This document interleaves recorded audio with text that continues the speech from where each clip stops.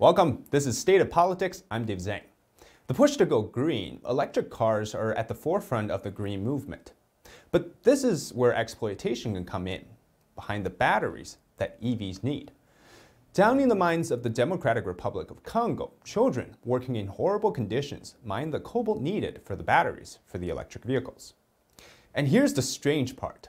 The craving for electric cars can only be satisfied by two nations, China and the Democratic Republic of Congo. However, while the DRC supplies about 70% of the world's cobalt, 80% of its industrial cobalt mines are actually owned or financed by Chinese companies. And these Chinese companies are surrounded by controversies, like employing 40,000 children to work in the mines.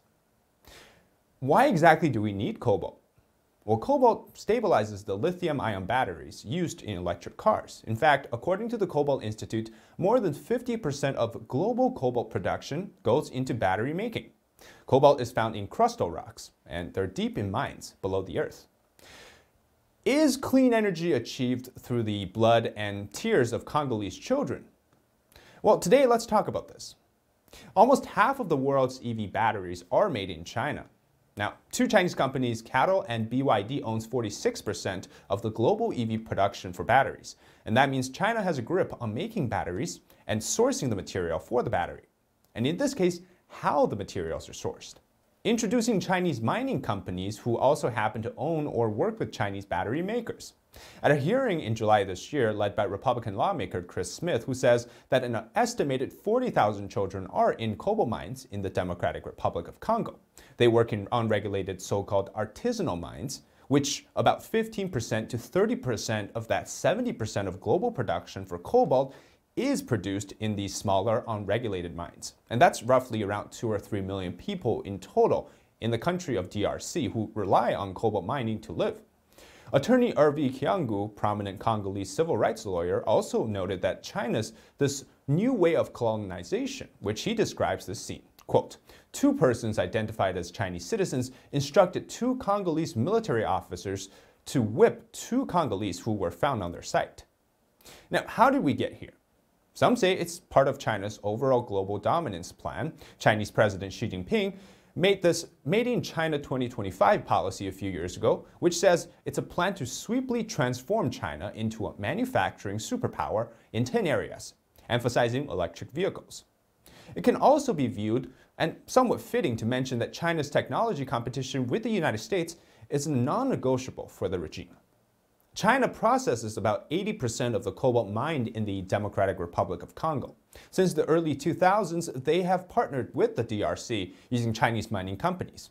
After mining and processing cobalt, Chinese battery makers or electric vehicle manufacturers such as Volkswagen, Tesla, or GM will buy from Chinese mining companies.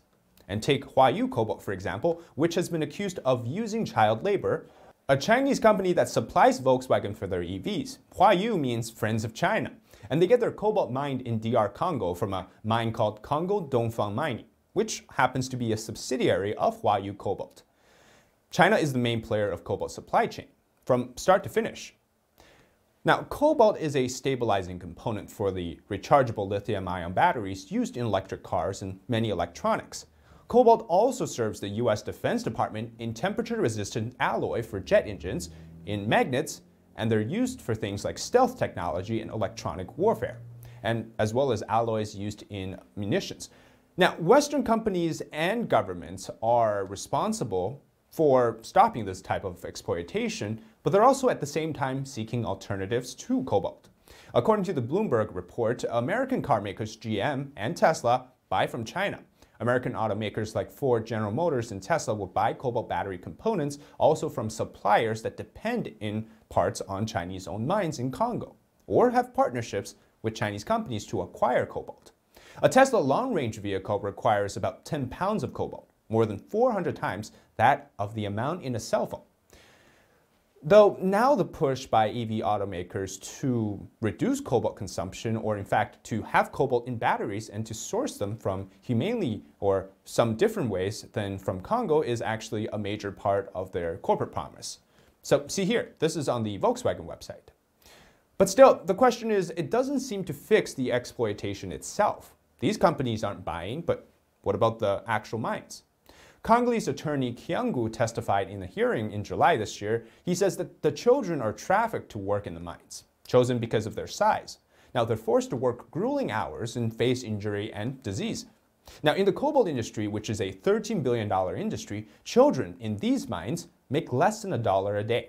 Yet, in the poverty-stricken Congo, that $1 means exploiting children, many times trafficked to work there. They're risking their lives. Many miners are left with permanent injuries, lung damages, or worse, death. A 2019 lawsuit against American tech giants like Apple, Microsoft, and Tesla on behalf of Congolese parents sought compensation for damages and exploitation, and accuses the companies of aiding and abetting the death and serious injury of children from which they claim were working in cobalt mines in their supply chain. And that's just the first part. Buying from the Chinese regime that controls not just cobalt, but a whole range of rare earth minerals, ores, or any types of the refinement as well as the processing is also a big problem. In recent days, China established an umbrella organization to oversee all iron ore production. According to state media, this new Chinese minerals resource group was established late this year, and it was attended by Vice Premier Han Zheng, who is also a member of the Standing Committee of Political Bureau of the Chinese Communist Party. And being in the Central Committee indicates that this is something comes down from the direct control of the CCP leadership. What this all means is that China sees resources like rare earth minerals and valuable mines as a key component. It's strategic for them. Now, the establishment of this conglomerate company seems to be a major move by a country to guarantee the supply chain of certain mineral resources. But what if other mines are also a part of the exploitation process of not just Congo, for Africa and many of the other continents? It seems to be the case. And to what scales are we talking about? The bigger question here is, by buying from China, Americans and anyone in the world who is still cozy to the CCP are actively participating in this modern-day slavery of Africa. And the green agenda may not seem so green if we consider what happens or how we get these batteries. Are they bloody batteries? In the particular case of cobalt, the Chinese Communist Party's quest for cobalt for batteries and lithium for solar panels to power the so-called green economy means sacrificing an estimated 40,000 children in Congo working in non-regulated mines under hazardous conditions. Now let's go back to the numbers for a second. China owns something like 80% of the cobalt refinement in the world, up to its 50% of the production as well. Now, by the time cobalt inside a lithium-ion battery reaches the United States, installed into an electric car, it has gone through the hands of the Chinese Communist Party or the Chinese companies one way or another. Now, fortunately, this April, companies like Tesla, Elon Musk disclosed that Tesla is moving away from cobalt and nickel, which they're using phosphate instead. Still, it doesn't solve the problem that Chinese companies, as of 2020, owned 15 of the 19 Congo mines producing cobalt. And these are just the bigger mines. Now, we also know that there are these smaller artisanal mines which have essentially unregulated working conditions. Now, once we talk about, say, for more than a decade, Chinese companies have spent billions of dollars buying up or buying out US and European mines from the DRC's cobalt belt, what we have now is essentially Chinese companies, or in other words, the Chinese government, owning essentially all of the production of cobalt in Congo. So, has there been any changes?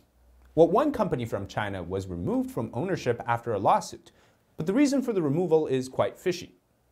It is because of money, not because of the human rights issues. According to Congo's President Felix Tshisekedi, last year named a commission to investigate allegations that China Molybdenum, which is the owner of one large cobalt mine, might have cheated the Congolese government out of royalty payments from the mine. So the legal action by the Commercial Court of Lubumbashi came after the country's state-owned mining enterprise, and it sought to remove the mines from the Chinese management. In another case, one Swiss mining company, Glencore, has a long-time partnership with Chinese mining and energy companies. It also happened to own one of the largest cobalt mines in DR Congo. And they're being scrutinized by the Congolese government as well for restarting a large cobalt mine this year. In general, more companies are scrutinized over their ownership of mines in DRC than ever before, and many of them are Chinese companies, but the larger picture remains blurry on how exactly to end the exploitation. So the story is that in exchange for owning the mine, China promised to invest billions of dollars in Congo's infrastructures like schools and roads. But we know how that can also be a part of the exploitation as well. Now, Chinese investments often disguise their intentions to lock down a country through debt-based contracts, hidden terms that would essentially give China further control over the country. As they fail to pay back China, this means doubling down on how much they owe to China. And that's essentially been the way they're conquering Africa. These Chinese companies get billions of dollars as well in loans from state-backed banks, and they're essentially like drawing billions of dollars from their own country and using it to buy up essentially foreign ventures. In fact, the 5 biggest Chinese mining companies in Congo had lines of credit from state-backed banks that totaled something like $124 billion, according to a New York Times report. There are 2 types of mines for cobalt, large and small. The small mines are known as artisanal mines, and they follow no labor laws, while the bigger ones are controlled by China.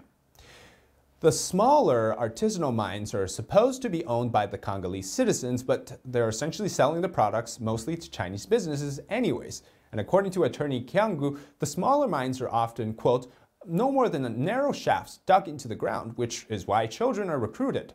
In many cases, they're forced to do the entirety of their work using only their hands or rudimentary tools without any protective equipment. And the larger mines are wholly operated by Chinese companies, hiring Chinese workers to act as supervisors and employing Congolese workers to do the work for them. And that's really basically the case right now.